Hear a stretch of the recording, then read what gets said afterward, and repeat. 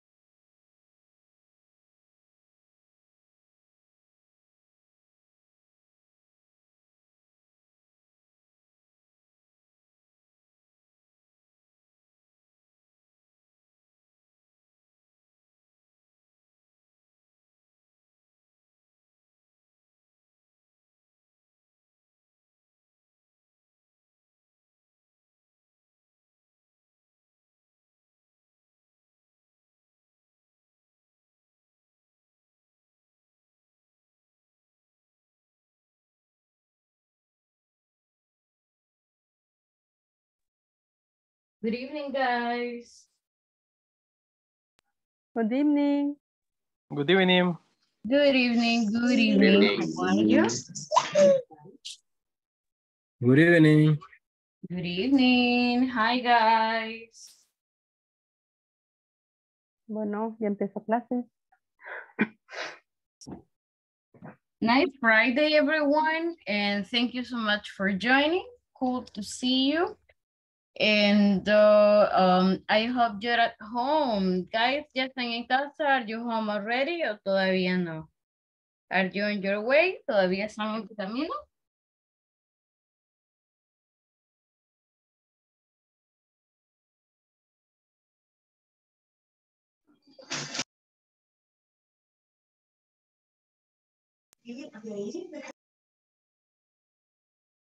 I'm sorry about that. My earphones suffered an accident.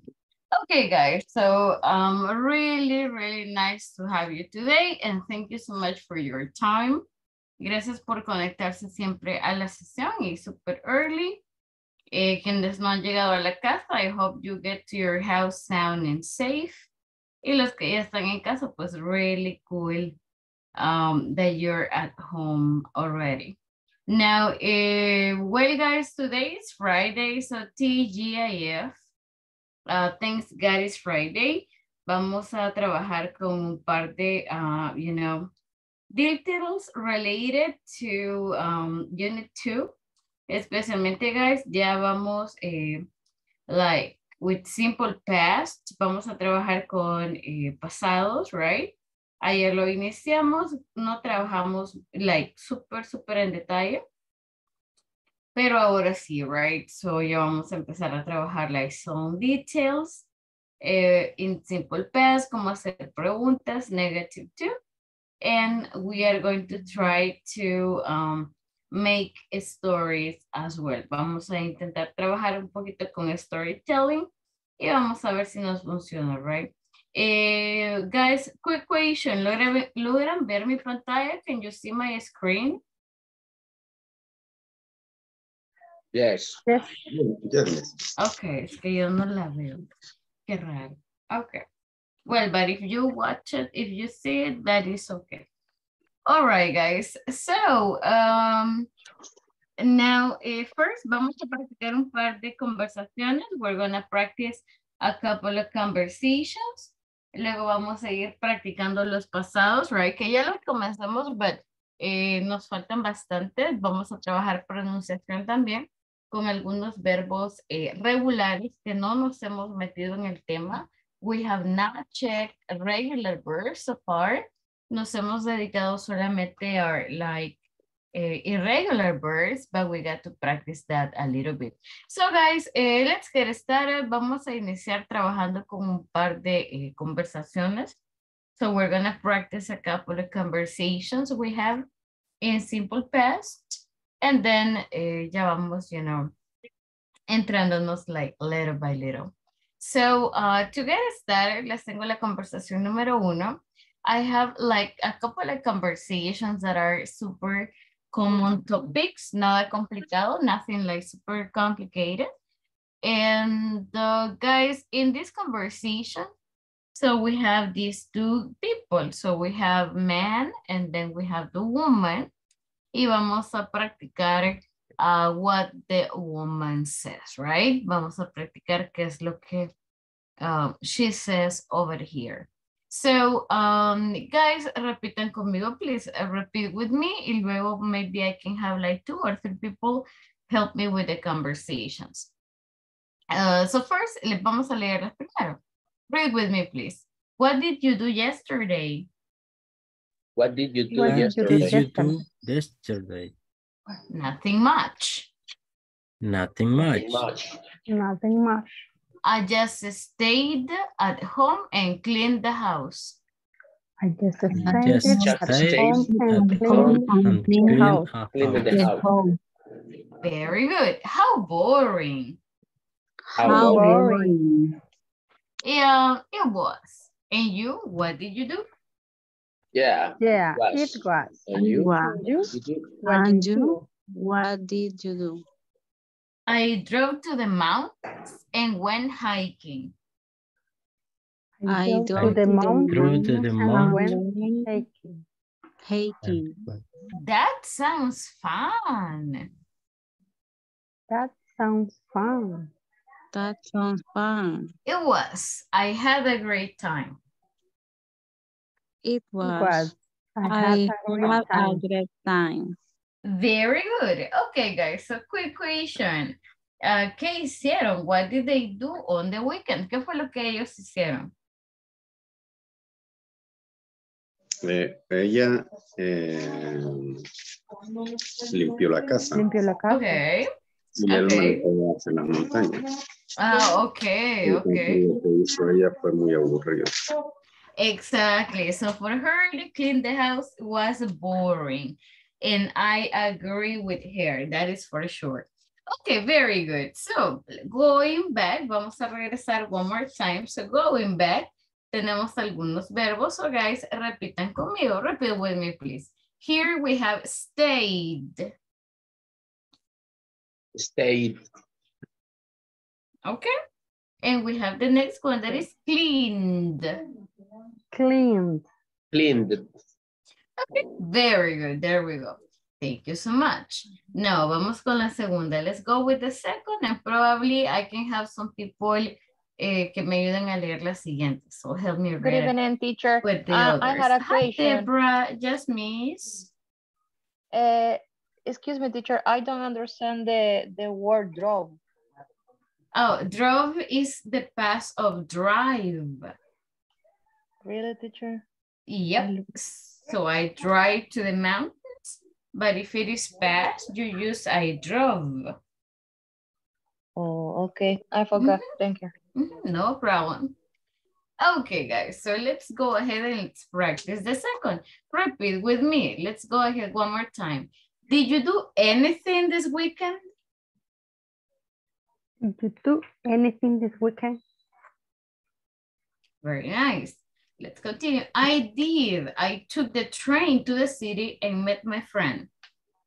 I did. I did. I took the train to the city and met my friend. Okay. Oh, yeah. What did you do? Oh, yeah. What did you do? We had lunch and did some shopping. We had lunch and did some shopping.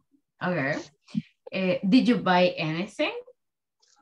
Did you buy Did you buy anything? Anything? No, I didn't. No, I didn't. No, I didn't. I just went window shopping.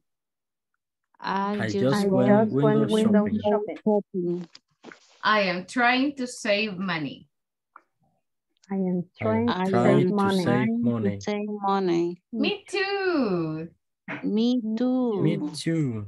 Okay, guys, I really love this conversation because estamos hablando de cosas que creo que everybody tries to save money, right? Todos queremos ahorrar dinero. So take a look at this conversation.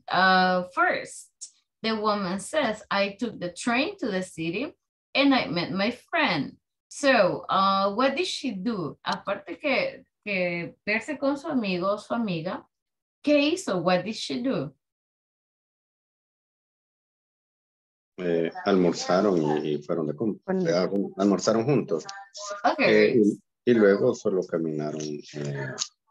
Le pregunta que si fueron de compra y le dijo de que no, porque está tratando de ahorrar dinero. Okay, very nice. Exactly. It says we had lunch and did some shopping. Esa expresión, guys, que dice I just went window shopping. So window shopping is lo que todos hacemos o la mayoría somos, right? Que es vitrinear. So you go to Metro Centro, to Gale, and we don't have money. So I just went window shopping. That is the word. So ella solo fue a vitrinear, right? I did some shopping, no necesariamente es que haya comprado. Because she says, no, I didn't. Okay. So, very nice. Guys, can I have 2 volunteers? ¿Quién quiere leer, guys? Who wants to read? Que nos ayude a leer toda la conversación. Solo 2. I need a girl and a boy.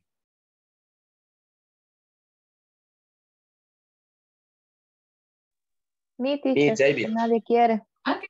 Thank you, David. So, David helped me with the part of the man. And Deborah, help me with the part for the woman, please. Okay. Did you do anything this weekend? I did. I took the train to the city and met my friend. Oh yeah? What did you do? We had lunch and did some shopping. Did you buy anything? No, I didn't. I just went window shopping. I trying to save money. Me too. Very nice. Very good intonation, guys. I like it. So, especialmente la parte de preguntas. Excellent job. Okay, so this is what they did, right? So, they just went window shopping and the very general things. Okay, I have just 2 more conversations so we can practice. And of course, we can have more people participate. Okay, next one, guys. Take a look at this little conversation. It says, repitan conmigo, repeat with me, please. How was your day? How was your How day? was your day? Okay, terrible. I was so busy. Terrible. I was so I busy. was so busy. Oh, that's too bad. Oh, Oh, that's that's bad. bad. Too bad. Yeah, we were so busy at lunch. Yeah, we were so busy at lunch. At lunch. Okay. One person called in sick, so we were short-staffed. One person called in sick, so we were short-staffed. Okay. That's not good. How did you manage? That's not good. How did you manage? They came, okay, I think there is a mistake here, con they. They came in and helped us. They came in and helped us. Sorry about that. Creo que me comí la Y. So it's they. All right, guys. Then I have 2 more people. ¿Quién nos ayuda a leer esta? Who wants to help us?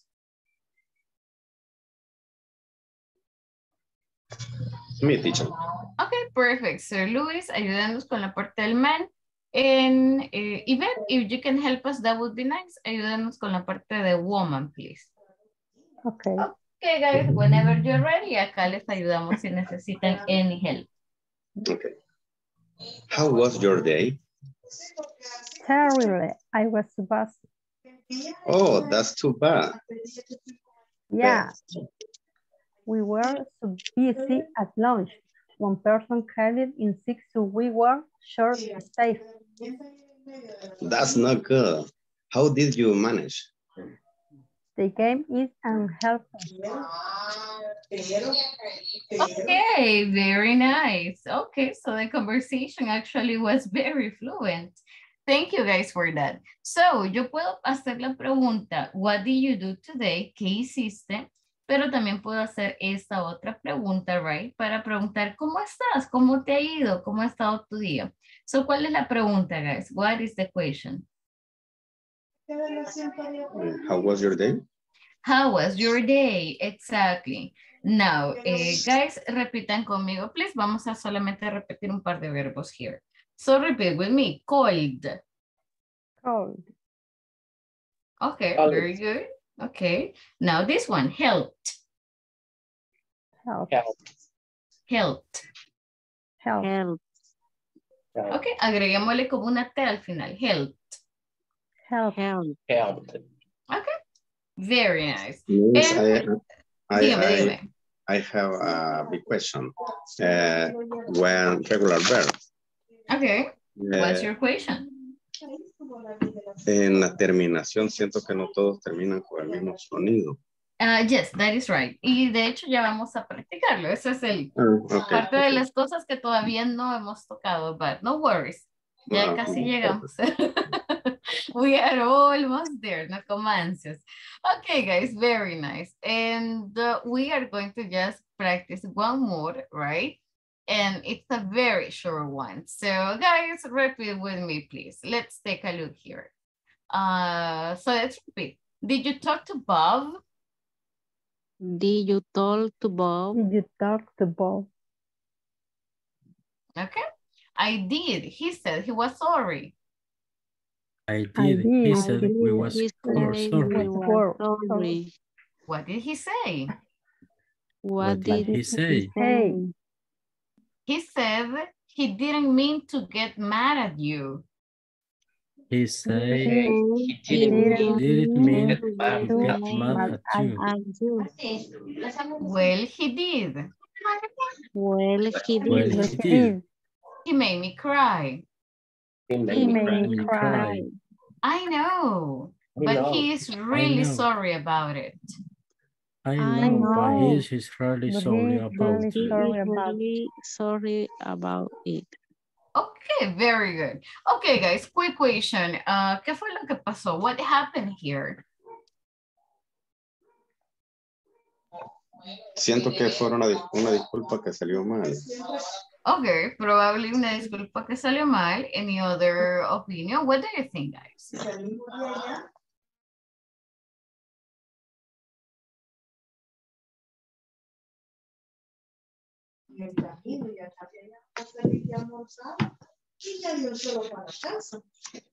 Any idea? Leamos, like, read it, try to get it, y acá mismo está la respuesta. You will find the answer here.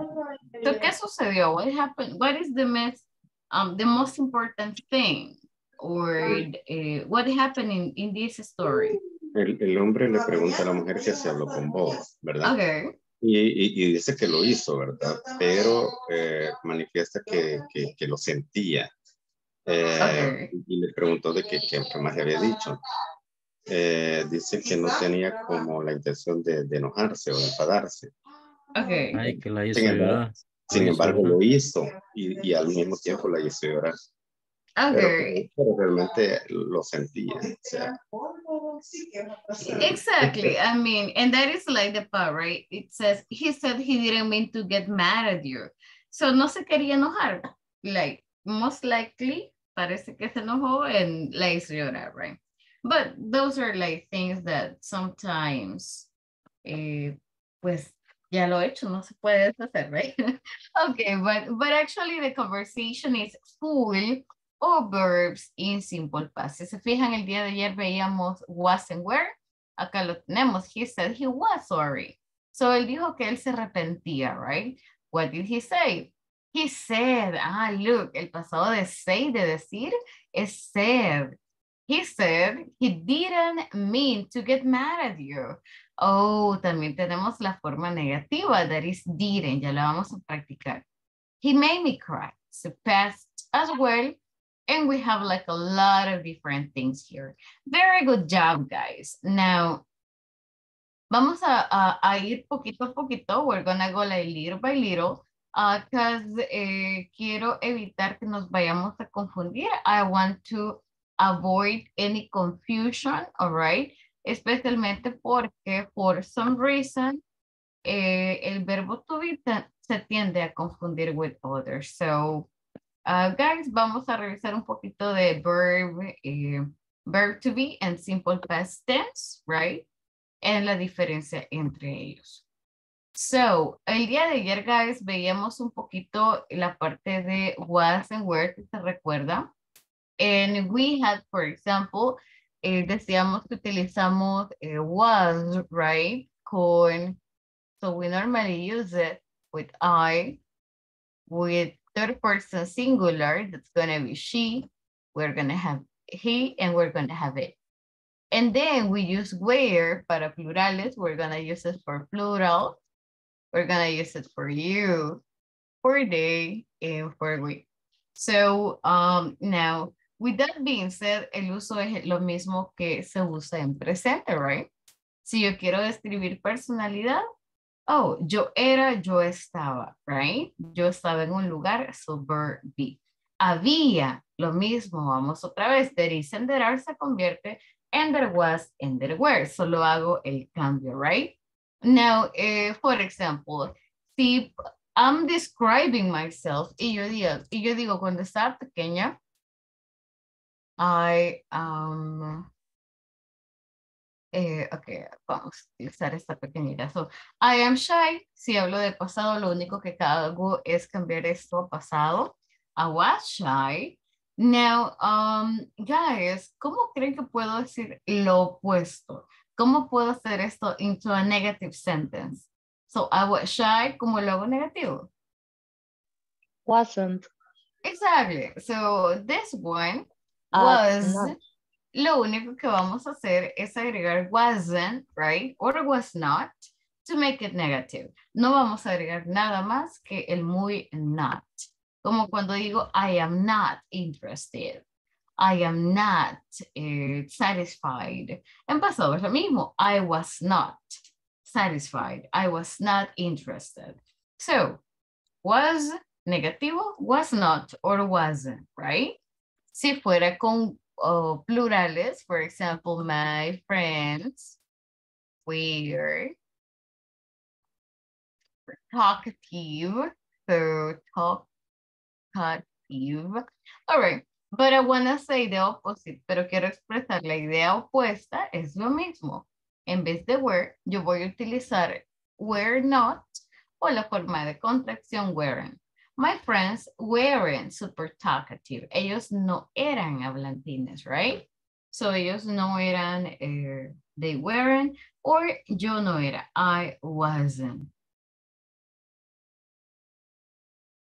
¿Dudas, preguntas, questions?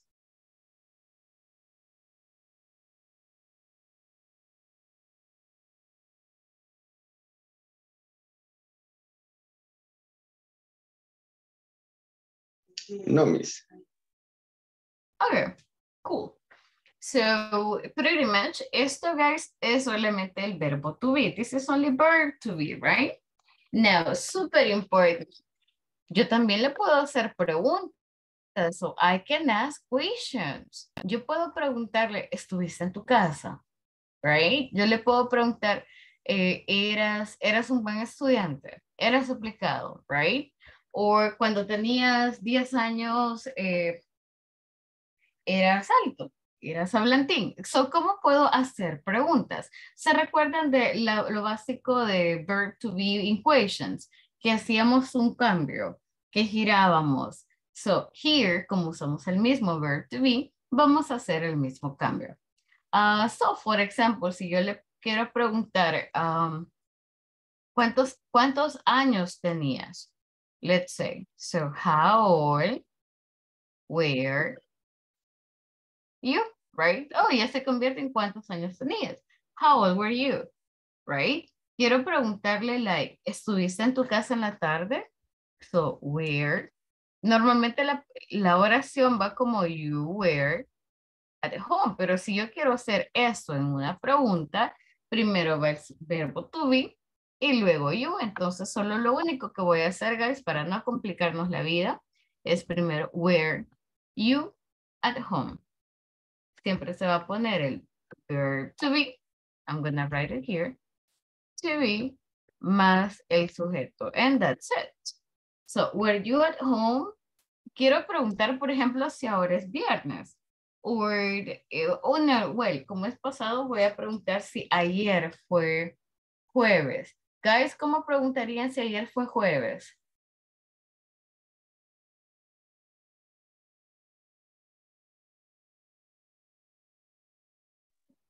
Was yesterday? It was yesterday. Interesting. Vaya, armémosla. Let's put it together. Remember, esto es una prueba y error, so let's put it together. Primero, según esto, necesito el verbo to be.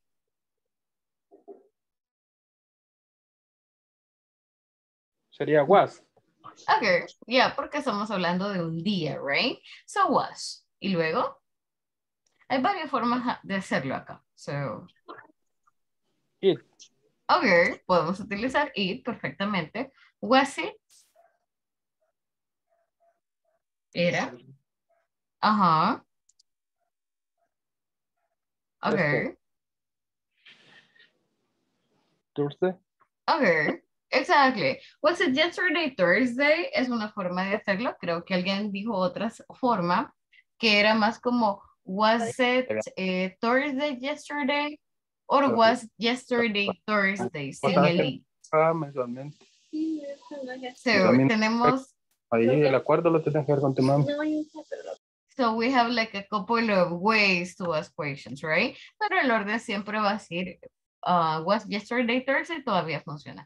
Pero la idea es que siempre el verbo to be, was or were, va primero. Quiero preguntar, por ejemplo, ¿te dio miedo? Imagine, for example, that you say, I don't know, que fueron a ver serpientes, right? Fueron a un serpentario. And I ask you, oh, ¿te dio miedo? Guys, ¿cómo puedo preguntar? ¿Te dio miedo? You were scared. Okay, so I'm gonna write it. You were scared. Pero como es una pregunta, voy a tener que cambiar el orden. So, en vez de you were, ¿qué voy a hacer? Were you scared? Exactly, solo lo cambio. Were you scared, right? Imagine I tell you. Afraid? Yeah. ¿Afraid qué es? Afraid es el mismo tener miedo. La diferencia es que por lo general afraid lleva más elementos. Afraid lleva of. Y se usan un poquito diferentes. Pero al final todos son sinónimos, miss. So no se preocupe. I am scared, I am afraid of, I am frightened of. Todos se utilizan para decir miedo. So no es solo una respuesta correcta. So they are synonyms. Alrighty, guys. So here, if you take a look, vamos siguiendo el mismo orden, right? So where you, was, it, was, yesterday, etc. So, dudas? Do you have any question, any doubts? Guys, please ask questions. No questions at all? Nada, nada? Yes. If I wanna ask the question, I can do in a long or short. Oh, the answer. Yeah. Okay, that's a very important thing. For example, if I ask you, hey, were you at home? So, ¿cómo puedo responderle? Both are fine, siempre cuando no sea una respuesta bien cortante, that is just totally fine. Si usted dice, yes, I was, yes. Wait, I just changed it here. Okay, you can say, yes, I was, because estamos hablando del pasado. O puede darme una respuesta larga. Yes, I was at home all day long because I didn't work. So ambas, they are just totally fine. Mi recomendación es siempre que la hagamos larga, que demos una respuesta mucho más para que demos detalles y nos acostumbremos, right, a armar más información, but both are fine. If I ask you, was yesterday Thursday? ¿Cómo puedo responder que sí fue jueves? So was yesterday Thursday? Guys, ayúdenme con la respuesta. So yes, it was. Yes, yes, it was. Thursday. Exactly. Yes, it was Thursday. Yes, yesterday was Thursday. Okay. What if I ask you this? Were you scared? Yes, I was. Yes, I was. O si fuera negativo, pues utilizamos.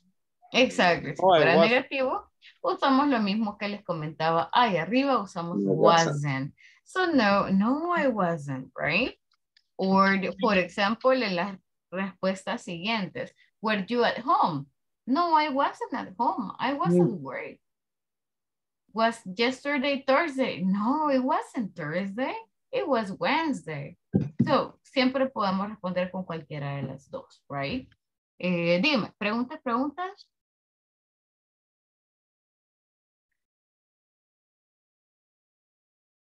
Okay, I think that's not.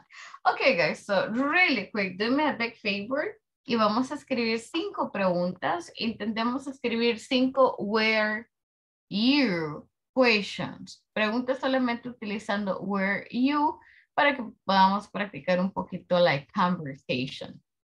Pueden utilizar was, like was your mom, was your sister, were your friends. Siempre cuando sean de conversación, you are totally fine with that. So, guys, intentamos escribir 5, right? 5 equations. No les estoy pidiendo ahorita preguntas de información como why, where, when. Solamente sí o no, right? Only yes, no questions. Son 5 preguntas, guys, utilizando was or where. Si tienen dudas, let me know, because luego iniciamos con la parte de did, and I want to make sure que hayamos despejado esta parte first.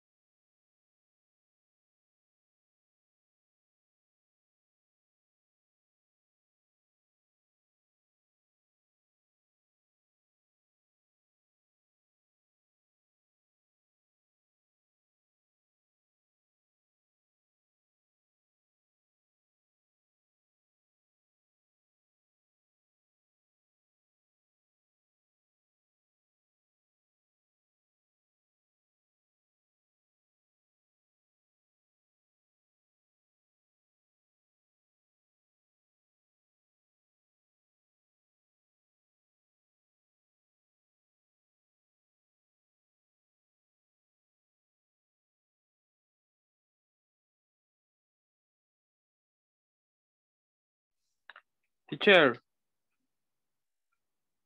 Yes, yes. you see chat. Yes, ahorita I'm checking it right now.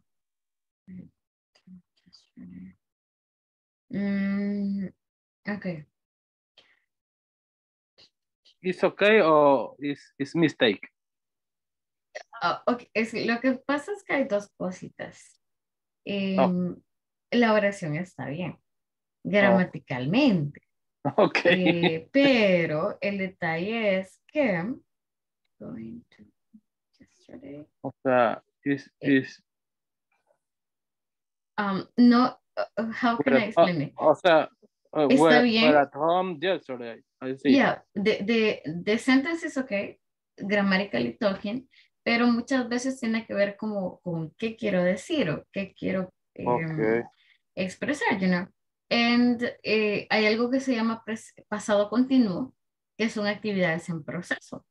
Entonces, were you going to home yesterday? Está bien, pero me indica como un proceso. Entonces se siente como que le falta la otra parte. Por lo general, el verbo was or were, el verbo to be, no se usa con otros verbos. Ellos son Ah, bien, okay. pero ese es el punto, you know. Esta oración está bien, solo que se siente que le falta algo. That Okay. is the only thing. Mhm. Okay, thank you, teacher. You're welcome. Okay. Okay, guys, do you have a couple of sentences? Ya tienen un par de oraciones, un par de preguntas. ¿Cómo les está yendo? Are you having a good time? Or is it difficult for you to make questions? Remember, estamos preguntando, podemos preguntar de edad, podemos preguntar de personality. We can ask about countries, right? So podemos ir preguntando. Por el momento no vamos a agregar otros verbos, eso es súper importante. Solamente el muy, was, or were, y eso es todo. Let me see, were you, okay, so were you in the mall? Sounds good, Carla. That's a really good one. Can I say, was the coffee cup in the table? Was the coffee cup in the table? Yes, you can say, was the coffee cup, solamente que utilicemos on, Javier, on the table, porque on es para superficies. So on the table is perfect. Was that my bag? Okay, sounds good. Were children, okay. Were the children in the school? Yes, very good. Okay.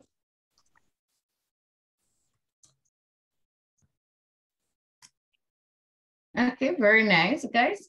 Compartan, well, okay, compartan sus preguntas. Okay, Lupita, sounds really good. Solamente que tenemos you.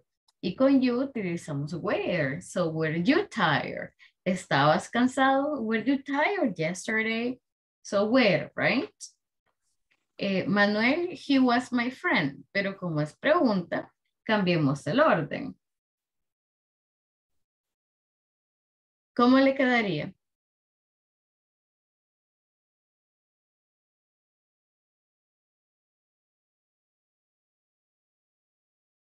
Solo cambiamos. Was that your cat? Okay, yeah, that works. But were you at the mall yesterday? Okay. Were you good at science? Okay. Was he my friend? Okay, yeah, those are really good. Yeah, very, very nice. Were you in the park? Okay, cool.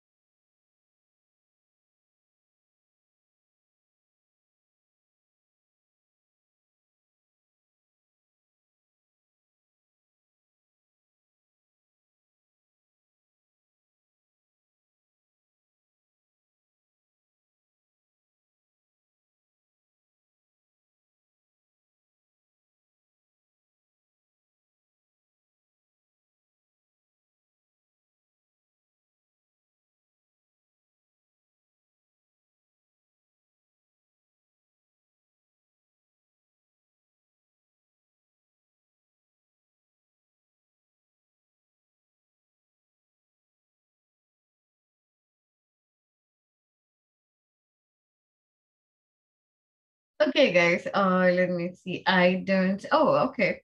Vane, very good one. Vane, solamente cambiamos el orden. You were sad, ese es para oración. Y como vamos a hacer preguntas, solo cambia los primeros dos. Were you? ¿Estabas triste? Were you sad? Okay, was that your group? Okay, good. Very nice job.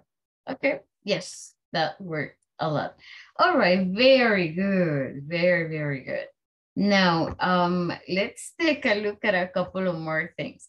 Ahora, guys, so esto es con el verb to be, right? But in English, aparte del verbo to be, que ya lo vamos a practicar a lot, tenemos dos divisiones más. So, una de ellas ya se refiere a todos los verbos diferentes al verbo to be. And here tenemos dos tipos de verbos. Tenemos regular verbs, regular, y tenemos los que llamamos también irregular verbs. So, irregular verbs. Hemos estado ahorita practicando solo casi regular, right? Come, came, break, broke, bring, brought. Porque son, toma más tiempo memorizárselos. Now, regular verbs son bastante fáciles. They are quite easy. Because lo único que vamos a hacer con los verbos estarles agregando ed. Se llaman regulares porque llevan algo en común, right? Hay algo que los va rigiendo. So, si ustedes ven un verbo y este verbo lleva ed, lo más seguro es que sea el pasado. Most likely this is going to be the past of the verb.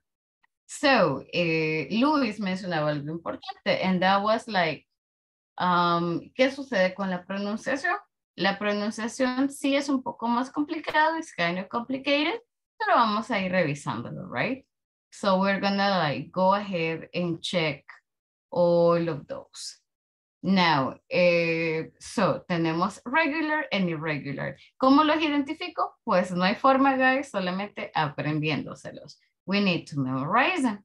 So, take a look at the following. Les he preparado un par de preguntas utilizando these kind of verbs. And las preguntas ya no llevan ni was ni were. So, las preguntas ya van a cambiar. They are going to be a little different. So, guys, look at this.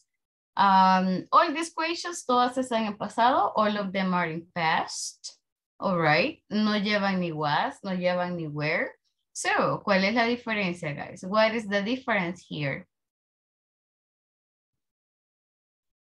Inician con did.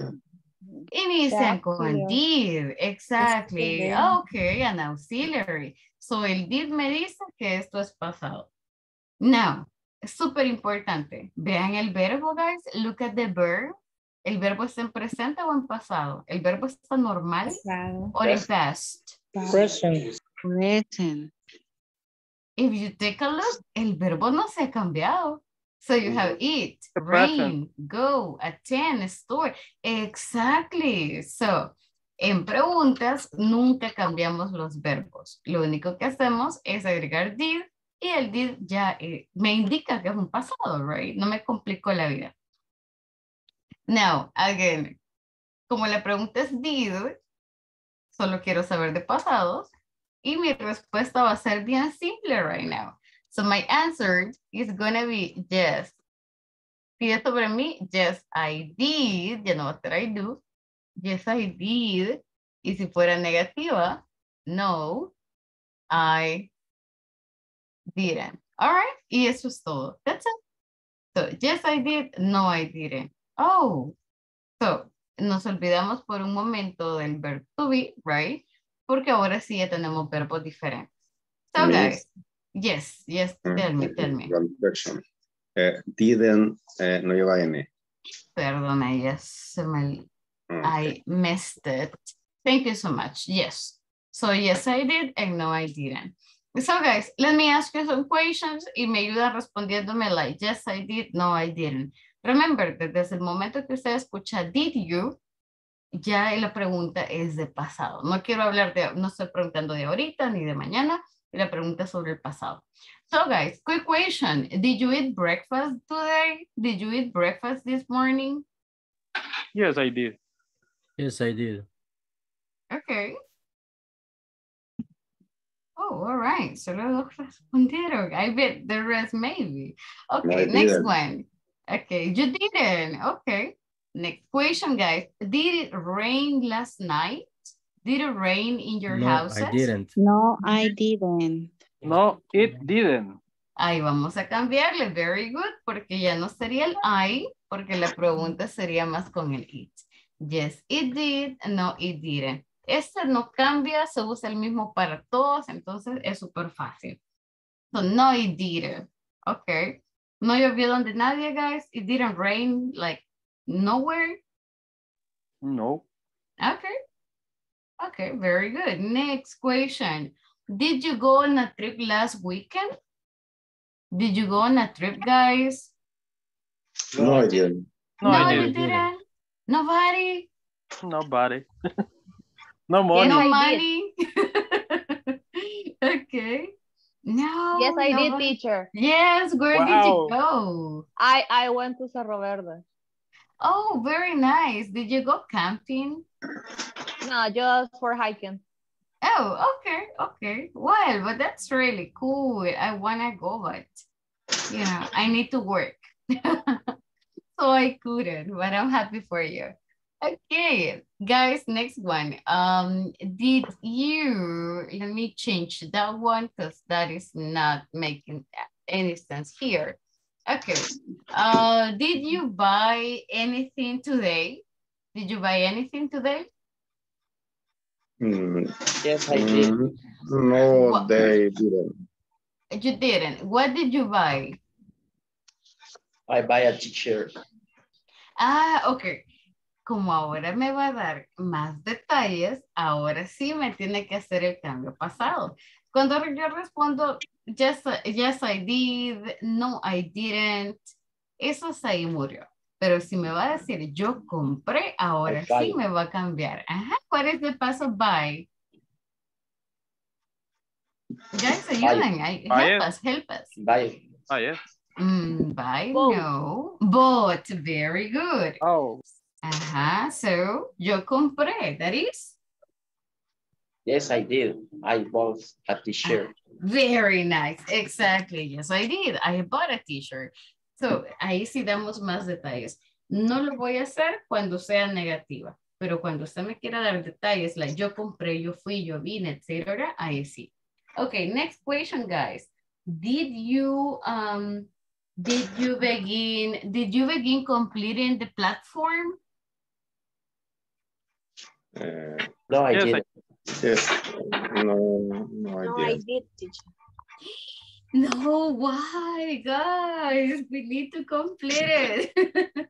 Okay, esperando que me digan, yes, I did, you know. La mitad. Okay. Ah, no, but you began. So, pero ya comenzaron, but you began. Okay, yeah, that was the question. Next one. Teacher.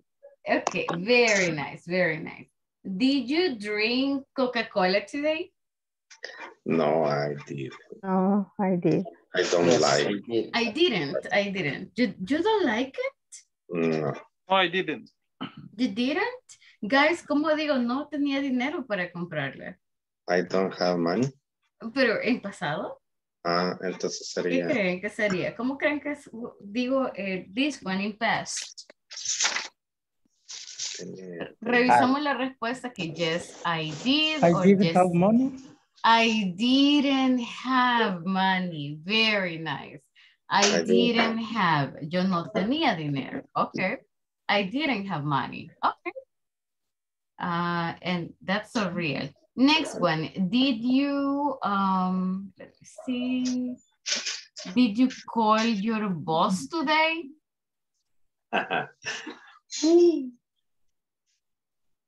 No. Did you call your boss? No, you didn't? No, I didn't. You didn't. Did you, let me see. Did you have a meeting today?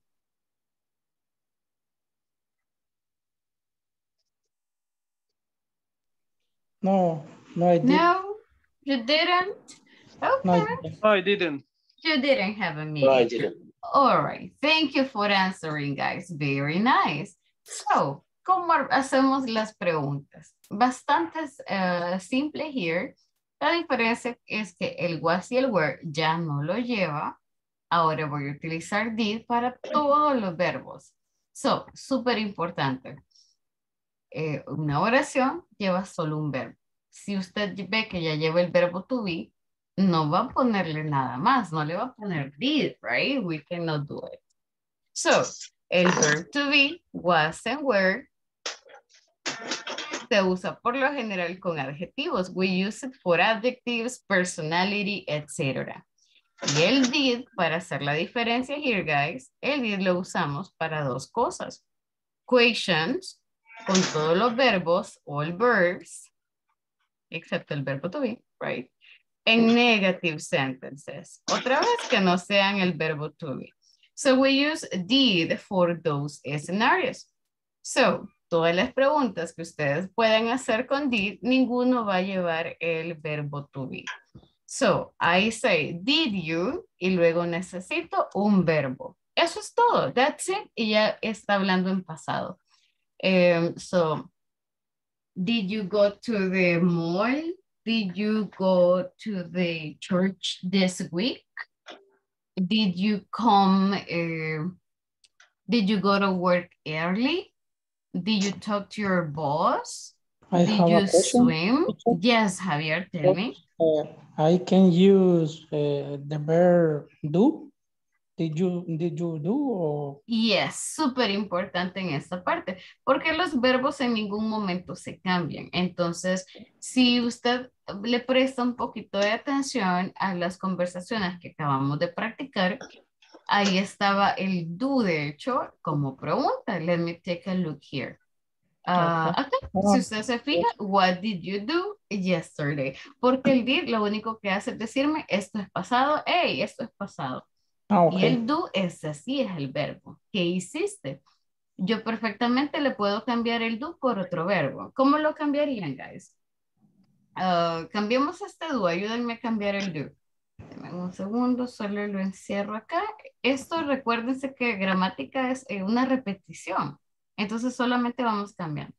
So, ayúdenme a cambiar el do. What did you? What did you watch yesterday? What did you? ¿Qué más? What did you Cambiemos eat? verbos. What did you eat yesterday? ¿Qué más? ¿Qué más? Give me more.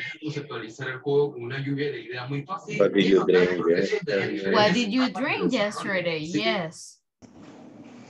What did you buy yesterday? What did you buy yesterday? Exactly. Y todo pues es lo mismo. ¿Qué comiste? ¿Qué viviste? ¿Qué hiciste? ¿Qué enviaste? ¿Qué viste? So, eso es lo mismo. Entonces, el do acá sí es el verbo, right? But esta es la forma de hacer las preguntas. So, what did you?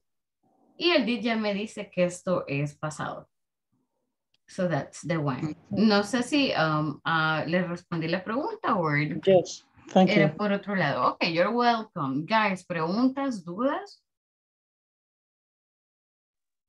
Teacher, excuse me, Dígame. one person asked you for more example about what and where. Where? By message.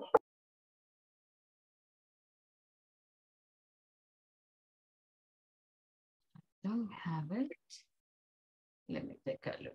My phone is not working. So.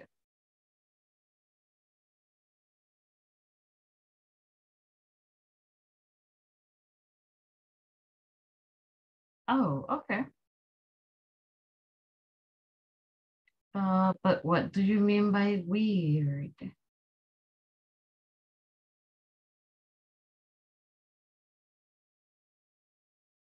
Okay, so yes, I see the part of the examples with wasn't weird, but I see like escenarios raros.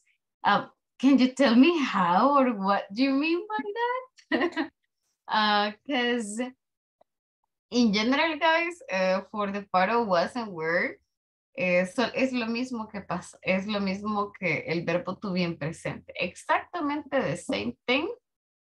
Es hacerlo en pasado, es cambiarlo. La idea es que practiquemos todas las cosas juntas, para no irlo separando. Pasados, al igual que presente, no deberíamos separarlo. Esto ya vamos a llegar a esa parte, no worries.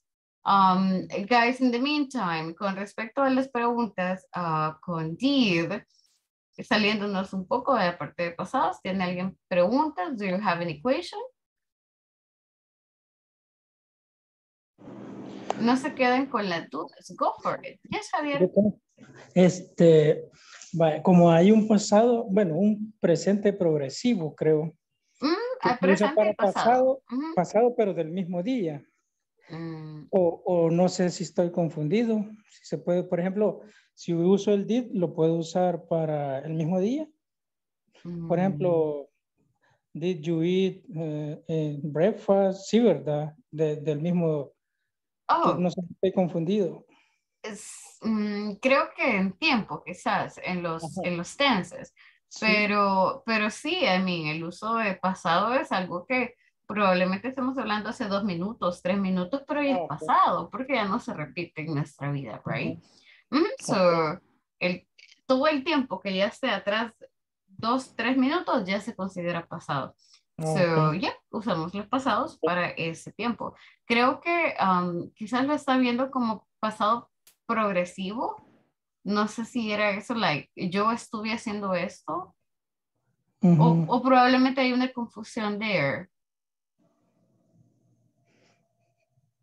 A veces se nos cambian, right? Quizás Sí. los términos probablemente, pero sí, todo lo que sea, like, algo que ya pasó, that's considered past. Okay, thank you. Okay, you're welcome. So guys, one more time. Did me indica que esto es pasado, right? Y para hacer preguntas, necesito el verbo sin ningún tipo de cambio. Acá no van a utilizar ni did, ni went, ni began. Aquí el verbo se usa normalito, like in a normal form. Guys, really quick. Let me just go over the expressions, time expressions. Si estamos hablando de pasado, past, también tiene un par de time expressions that we normally use. ¿Cuáles son algunas de estas time expressions? We can use, for example, de las más comunes, yesterday, right? El día de ayer. Podemos decir la semana pasada, el mes pasado, el año pasado. Esto lo voy armando con last. For example, quiero decir el lunes pasado, last Monday. Y recordarles siempre que son días, yo utilizo on. Or simplemente, si es como esta combinación, ese lo quito. So, yesterday, last Monday. Si es el mes pasado, last month. Si fuera el mes pasado, guys, vamos siempre haciendo la misma combinación. Last year, last, etcétera, etcétera, etcétera. So, we can use yesterday, we can use last. Let me think. En Spanish usamos la expresión anteayer. So we can use the expression to the day before. So son algunas de las expresiones de tiempo que utilizamos. So yo perfectamente puedo preguntar, like, ¿cocinaste ayer? Did you cook breakfast or did you make breakfast yesterday? Did you cook for your family last month? Did you cook for your family last year? O si quiero preguntar del año pasado en una fecha específica, last Christmas, siempre le vamos agregando last. Last December, last Christmas, on my last birthday, so mi último cumpleaños, etc. Guys, si no hay dudas, if no questions, if no doubts, creemos 5 preguntas con Did. Let's try to make 5 questions y escríbanlas en el chat, porfa. I want to read them. Quiero leerlas tú. I want to read them and make sure we are on the same page. Si tienen dudas, preguntas, let me know, guys. 5 preguntas, that's enough.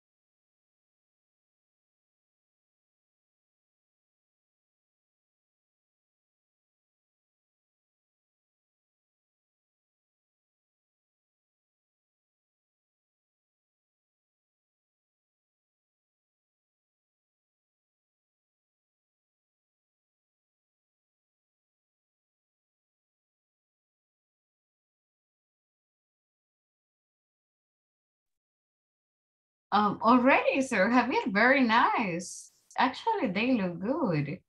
David, very good job. Quizás solo quitémosle el on para ese caso específico para on. A menos que sea solito, we can leave it like that. Oh, let me take a look. Did you wake up early in the morning? Okay, looks good. Did you go to the beach in the afternoon? Okay, very good. Oh, very nice. Good questions. Did you come to class yesterday? Okay. Did they? Okay. So Carla, solamente en la segunda me falta el verbo. Did they do the homework? Did they complete the homework? So me falta un verbo en medio, right? Did they eat the burger? Burgers? But it's okay. The rest are good. Solamente eso. Did you like Mexican food? Did you like Mexican food? Did you like? Okay. So, Jorge, la pregunta está bien, aunque te gustó la comida mexicana. Okay, yeah, it makes sense. Did you put the key on the tablet? Did you put the key? Did you put the key on the tablet? Lupita, what do you mean by did you put the key on the tablet? Quise decir... ¿La llave? Pusiste la llave sobre la mesa. Oh, on the table. Ah, okay, okay. So did you put the key on the table? Solo es tablet, ¿no? All right. Yes, pero es que lleva una T y parece tablet, como de el dispositivo. Oh, sí. A mí está súper bien, solo la T lo leí como tablet. No, pero entonces está bien. So we are good. We are fine. Just take a look.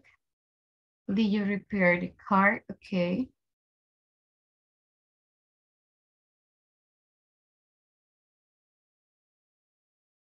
Where are you going to?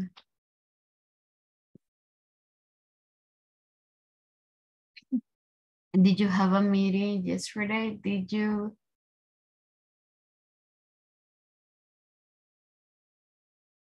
Manuel, very good job. Solo con breakfast me le falta el verbo. Did you eat breakfast or did you have breakfast? Vane, lo mismo, me falta el verbo. Did you train on Thursday? Pero, ¿qué hizo en el tren? Lo tomó, se bajó, lo vendió. So, did you take? Did you go? Did you? I mean, me falta como la actividad, right? Lo demás está bien, solo es que le pongan el verbo en medio. Did they play? Okay. Did you have to go to the hospital yesterday? Okay, it's good.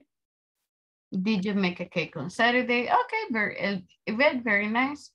Did you buy food? Okay, Carla, we are good. Did you cut the vegetables? Did you go to church last Sunday? Did you pay the ticket? Okay, looks good.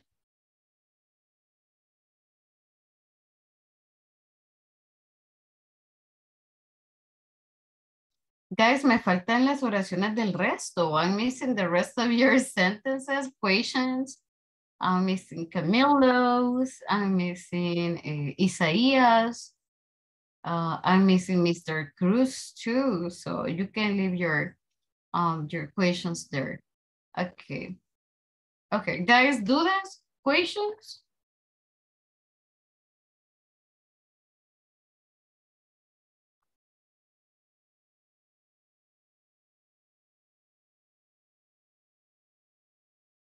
Did you do the homework in the learning platform? Okay, did you play football? Did you go to the day with her?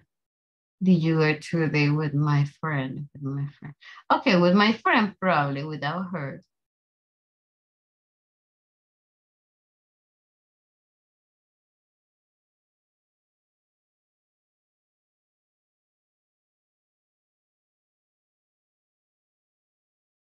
Wow, it looks good. I really like it. Okay. Did you go to church? Okay, so Luis, solamente los días siempre le agregamos on, right? On Sunday. Did you, okay. Mr. Castaneda, como tenemos perder, en este caso, si no lost, vuélvalo al presente. Did you lose the passport? Because did no me va a permitir tener lost. Tiene que ser el verbo en presente. Lo demás está súper bien. Solo cambiémoslo al presente. Did you take a shower after exercise? Okay, very good. All right, guys. So vamos a entrevistar a los compañeros. We're gonna, yes, correct, lose. We are going to interview them because it's important too que practiquemos listening. So we need to listen to your classmates, entender qué me está preguntando and try to answer. La mayoría de las preguntas van a ser como did you, right? So remember, si la pregunta es did you play soccer? Did you play basketball? Did you go to work? Did you, etcétera? So puedo responder yes, I did. Respuesta corta. No, I didn't. Respuesta corta también. But super important, guys, intenten dar más información. Eso significa que van a tener que hacer cambio de verbos. So cuando digan, ah, sí, yo fui a este lugar. So I went. Se cambia precisamente cuando uno ya responde. So, guys, de las preguntas que tienen, las preguntas que acaban de crear, the questions you just created, vamos a crear dos grupos súper rapidito. And talk to these guys, intenten entrevistarlos, háganles preguntas, tomen nota, take notes, para que luego nos puedan compartir qué es lo que ellos dijeron, right? Si no saben cómo, cuál es el pasado de algún verbo todavía, no worries, pueden entrar a Google super quick, buscar el verbo, and we can work it out. So, tenemos 5 minutos, guys. We got 5 minutes para entrevistar a los compañeros. 5 minutes to go for the interview. And let's go. Let's go, guys. 5 minutes.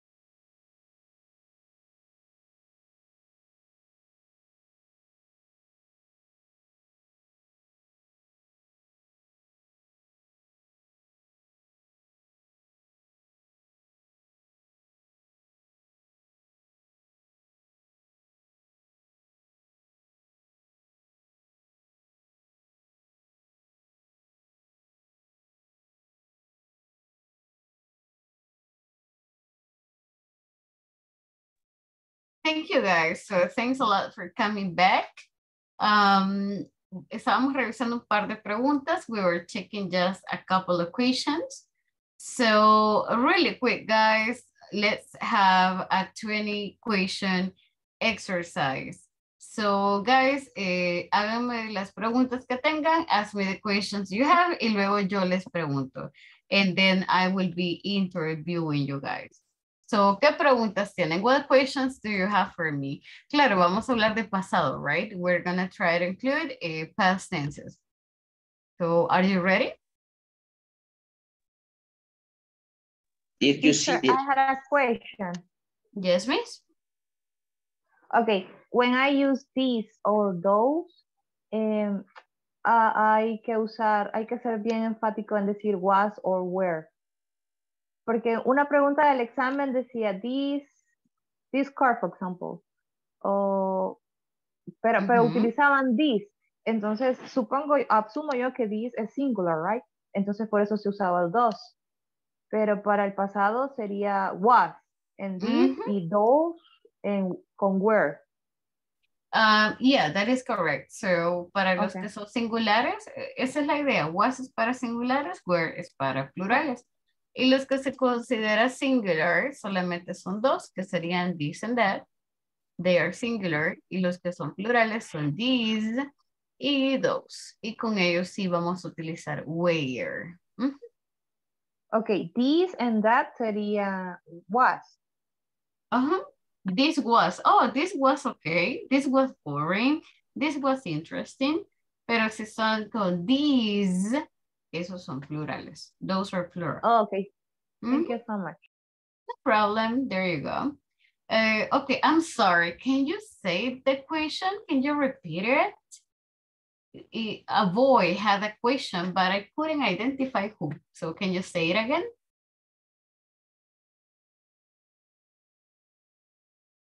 Questions, guys. Okay, so ask me the questions. Pregúntenme lo que escribieron.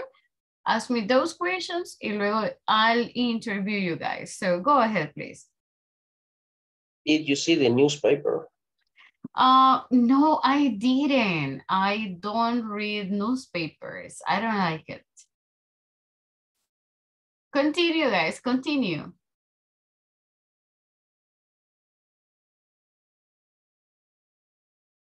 De las mismas que tienen, right? The same questions you have. Go ahead, guys.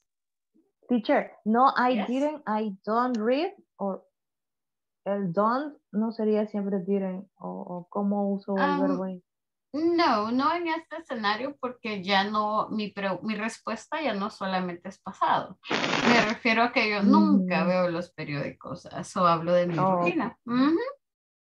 So, puedo combinar varios tiempos sin problema.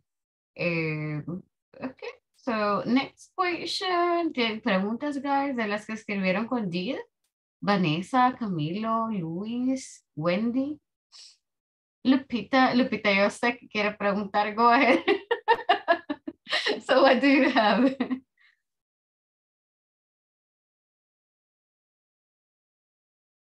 Guys, me escuchan. Fíjense que mi audio me está dando problemas, but si no me escuchan, avísenme. Let me know, please.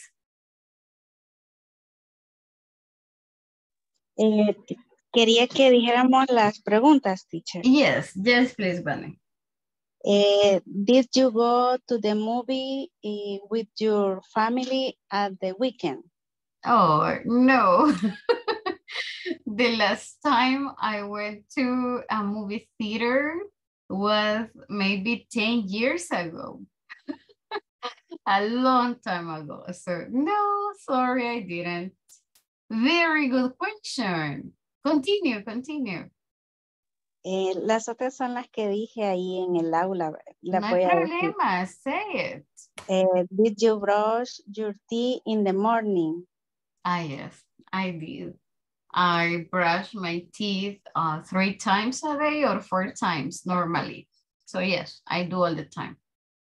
Very good. And your other question? Did you travel last month? Did I travel last month? Last month was December. No, I didn't. I didn't have money. I mean, todavía no tengo. I still don't have. No, but I didn't. I was saving some money. Okay. Miss, Yes? did you drive to job this morning? No, I didn't drive in the morning because I rode a motorcycle. But in the afternoon, yes, I drove back to my house. Okay, thank you. Guys, more questions? Eric, Carla, Isaías, what questions do you have? Jorge, David tenía muy buenas preguntas too, I remembered. So what do you have, guys? Manuel, what are your questions? Yes? Did you buy, ¿cómo se puede decir que es al mercado? To the market. Did you buy to the market? Or with you shopping? Well, yeah, ambas se pueden. Did you go to the market? Es súper específico. O podemos ir a agregar también, did you do the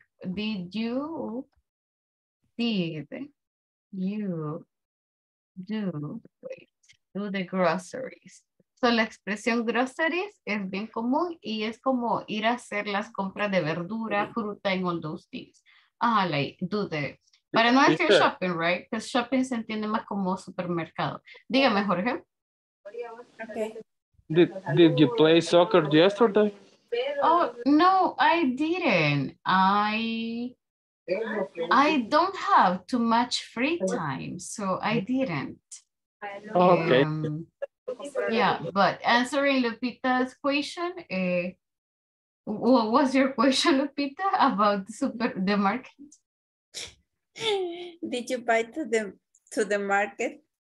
Oh, not yesterday, but I did 2 weeks ago. I like going to the market because you can buy cheap fruit and vegetables. Okay. More questions, guys. Go. And then I start. Did you like see soccer on TV? No, really. I don't like it. I watched Águila long time ago, but not anymore. Soccer Beach? No. I saw a couple of matches, but because the team is really good, but Yeah. I am not a big fan of soccer. That's why. Okay. Yeah, but yeah, I do from time to time. Did you like seafood? I still like it. Yes, Lupita? Did you like bread? Bread es no pan. Yeah. Solo que la pregunta, did you, es como si antes me gustaba. Sí, es cierto, no tiene lógica. I mean, la estructura está bien, pero quizás la pregunta sería de agregarle un poquito más, right? Did you eat breakfast? No, did you eat bread in the morning? For example. Did you eat bread in the morning? Or si le pone como, did you like bread? Quizás como agregarle cuando era niña. Did you like to eat bread when you were a girl? Or did you like to eat bread when you were on a diet? I don't know, algo así, right? Sí está bien, solamente de agregar un poquito de contexto. We just need to add some context. Okay. Y se puede preguntar algo así como, did you ever cook? Yes, of course. El ever enfatiza y es como, ¿alguna vez en tu vida cocinaste? Más adelante van a ver algo más que se usa, que es como, have you ever cooked? Que son experiencias, pero no me quiero meter en ese tema. Pero sí se puede también combinar con ever, solo que no es tan común, I have to say. Not very common. Okay, guys. Now, I do have some questions for you. So, let me see. I'll get started with David. So, David, where did you go on your last vacation? Where did you go on your last vacation? I went to the beach. Oh, okay. Here in the country. Yes, in our country. Okay, cool. And let me see. Okay, so Jorge, did you like English when you were young? Yes, I did, teacher. Aha. Yes. Really? Okay, interesting. Yeah. Carla, did you like math when you were in the school? Did you Yes, like I math? did. Really?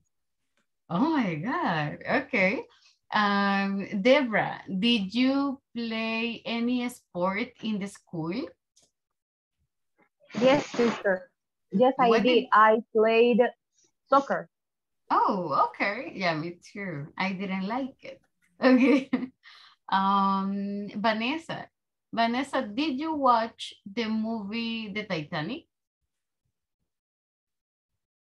Yes, I did. Did you like it?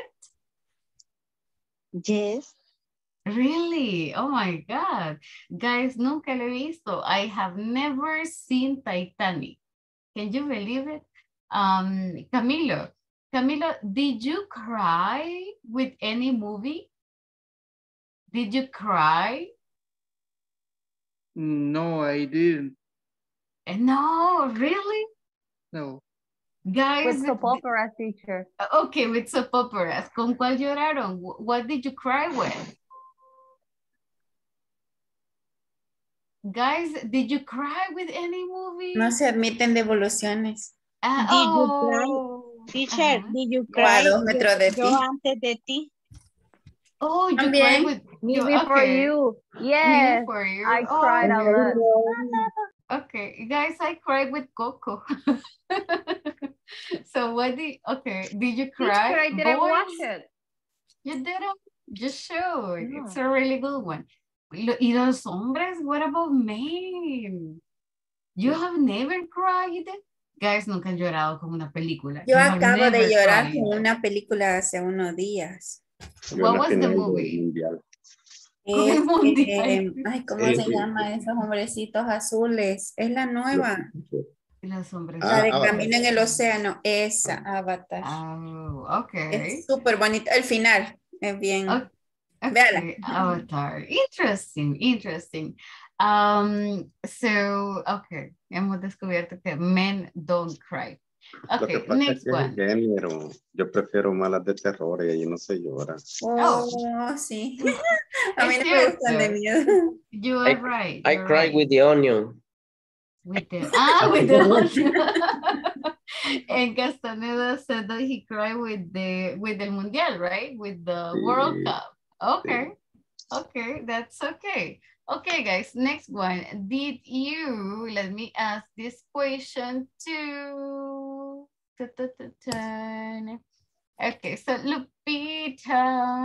Lupita, did you have a favorite toy or a favorite doll when you were young? Maybe when you were in kindergarten. Did you have a favorite toy? Yo no fui al kinder. No? Okay, first grade? Pero sí tenía, dice favorito, ¿no? Yes, your favorite toy. The Barbie. Oh, a Barbie. Okay, okay, interesting. Mi muñeca la terminé, destrozando. Yo me la comía. No, I chew it. Yo le quitaba las cositas y la volvía a cambiar. So I chew it. Yo sí la mordía. But ya no se van a contar más detalles de eso. Okay, guys. Very nice job. Ahora sí, practiquemos un poquito. Ya no preguntas, sino like normal past tense. ¿Tienen dudas, guys, de cómo utilizarlo? Remember, vamos paso a paso. Ahorita solo como la general thingies, no nos hemos metido en pronunciación match, porque más que pronunciación quiero que se familiarice, right, con los cambios que vamos a ir haciendo. So, tengo una actividad para ustedes, but la vamos a hacer, we are gonna do it in groups. Now, vamos a hacer lo siguiente, guys. If you take a look, si revisan, here in the picture, van a ver 6 fotos. There are 4 pictures.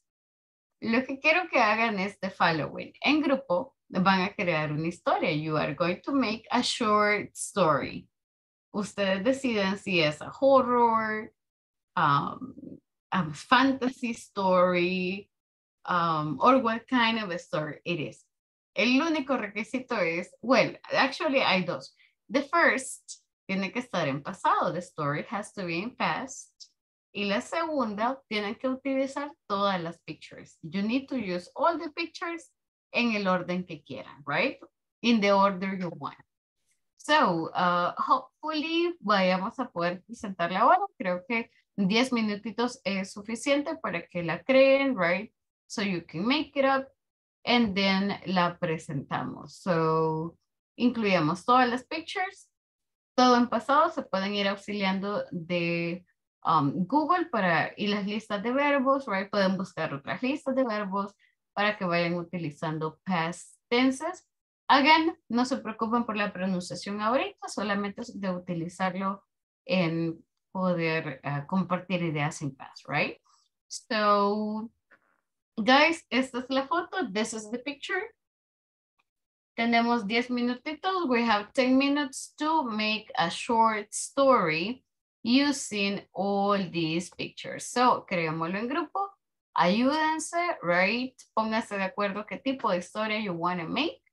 And then we go ahead and make it. Les voy a compartir the pictures para que ustedes no tengan que compartirla. Y ustedes deciden, right? Si quieren escribirlo o si usan la pantalla or what you're going to be using. Guys, vámonos. Let's go.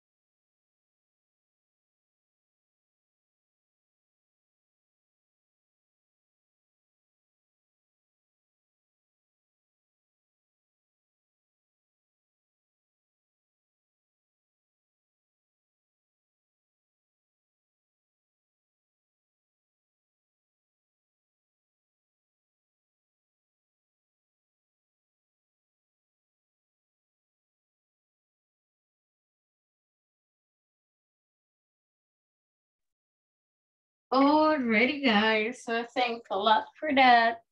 Guys, ¿cómo estuvo su práctica? ¿Pudieron empezar a crearla? ¿Pudieron, la terminaron o se quedaron a medias? Did you finish the story?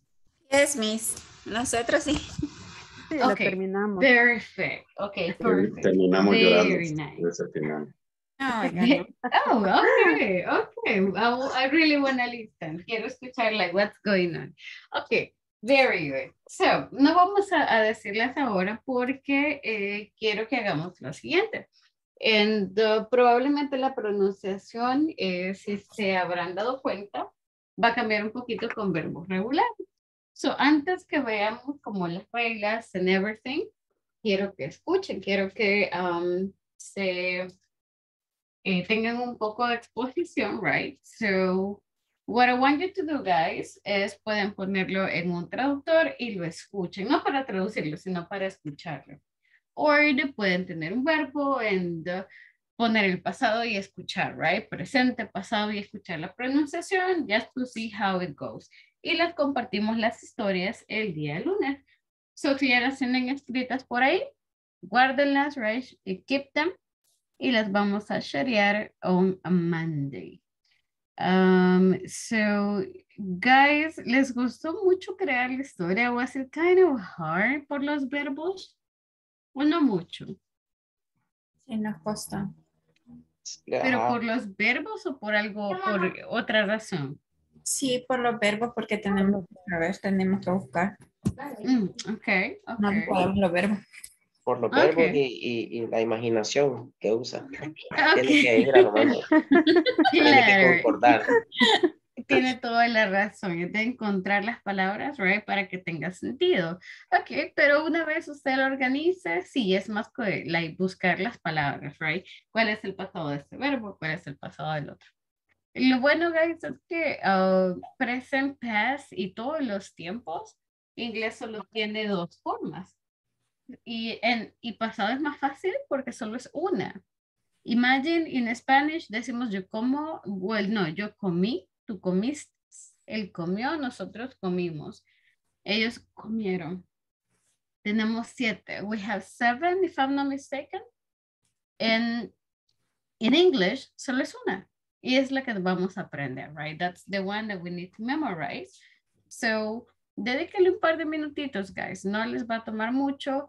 Les comentaba antes, hagan planitas para que sea más fácil. So, make some lines. Or, algo que a mí personalmente me funcionó porque yo necesito ver dibujos. Compré un pedazo de cartulina, right? No vale más de a quarter. E hice tarjetitas. So, comencé con 10, right? So, comenzaba, por ejemplo, en la primera tarjetita, el verbo de un lado presente, del otro lado el pasado. Y cuando las veía, me iba recordando, like, go, went, do, did. And at the end, acumulé creo que 1000 tarjetas, so I was accumulating a lot para recordar vocabulario. Entonces, encuentren la forma, guys, que les funcione para hacerlo fácil, right? Enjoyable y sobre todo que no les cueste mucho ir memorizando. Guys, unfortunately, por el tiempo, les voy a tomar ya asistencia, so we are about to finish. Solamente pedirles, guys, encarecidamente su apoyo con la plataforma. Si no la han completado la unidad 1, todavía me faltan, so please, trabajemos en la 1. Y para el día martes, miércoles, tengamos lista la unidad 2. Si pueden terminar, pues mucho mejor, right? That's even better. Y ya se quedan más tranquilos. That I think it's always better. So, guys, ayúdenme con la confirmación verbal, please. Regálenme like verbal confirmation. Si pueden con su camarita también, give me confirmation. And give me 1 second.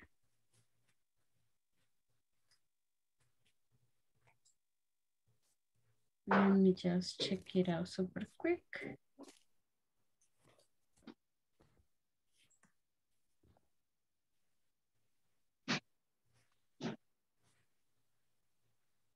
Okay.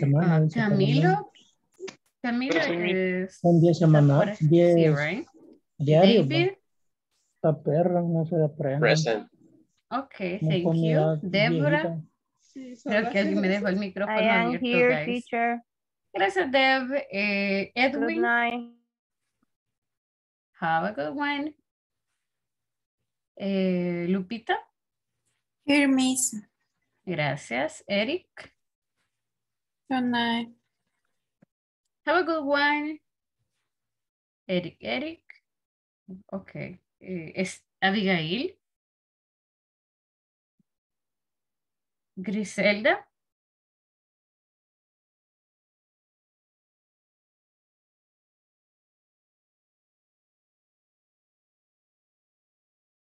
I don't see Abigail. I don't see Griselda. Ok. Isaías.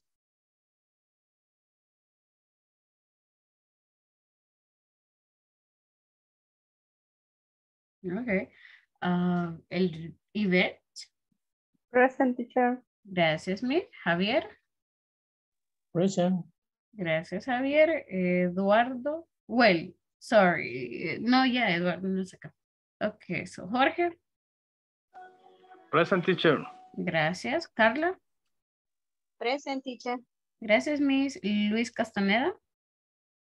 Present, Miss, present. Thank you. Luis Cruz. Present, teacher. Gracias, Luis. And I got Vanessa. Present. Gracias, Miss. Manuel. Present, miss. Thank you. Ah, pero ya está en un dispositivo, right? So you're in Sí, one. no me ha salido el otro. Yes, okay. Wendy. No, I don't see her. And Suleima.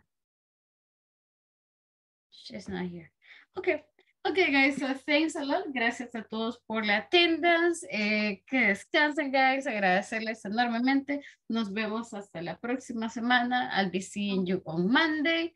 Have an amazing weekend, guys. Descansen, Okay, sleep have a well. nice No weekend. se preocupen, Thank you. Isaías. You're welcome. Bye. See you. See you. Good night, Miss. Have a good one. Bye-bye.